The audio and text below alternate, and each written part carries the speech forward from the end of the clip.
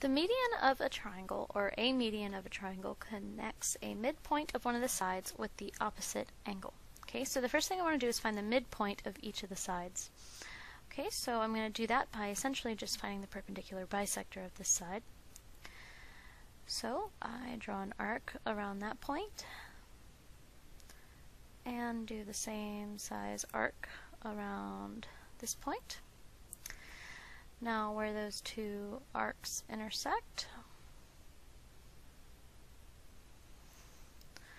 if I draw a line through those 2 points, and let's move this over just a smidge, then this point here is the midpoint of this side. So if I connect these 2 points, and I'll do it with green, that is a median. Okay, so that's the median of that at that first angle there. So now I need to do essentially the same thing for this other side. Let's do this one in blue. Okay, so I'm going to need to open it up a little bit more. If I don't, then the two arcs won't intersect. They might intersect too high for us, but let's just see what happens. Oops. That one's supposed to be blue.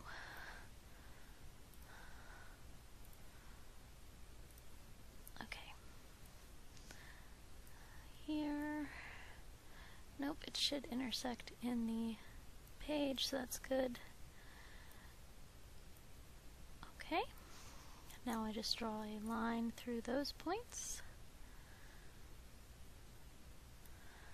Let's move this just a smidge. Okay. So this is the midpoint of this side. So if I draw another line, segment from this vertex to that point, that is the next median. Okay. Now what I want to do is draw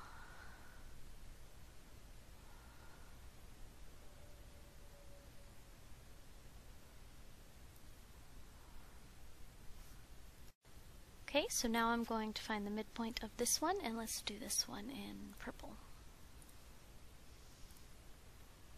Okay, so let's close this up a bit,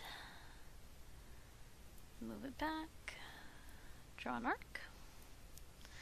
Now let's do the same thing over here.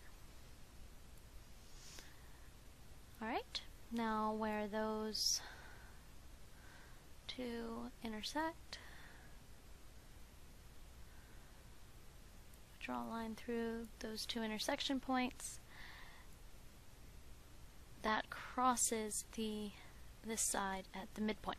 Okay, so let's draw a green line to represent the median.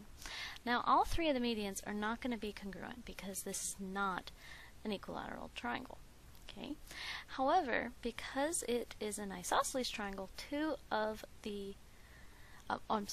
it's an isosceles triangle, two of the medians will be congruent. So let's check. These are the two that look like they may be congruent.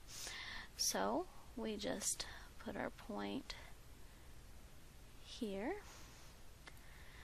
And we just check and see how wide this is open.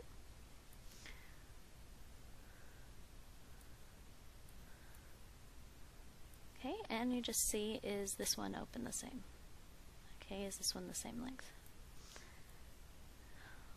And it's not. So this is not an isosceles triangle because these two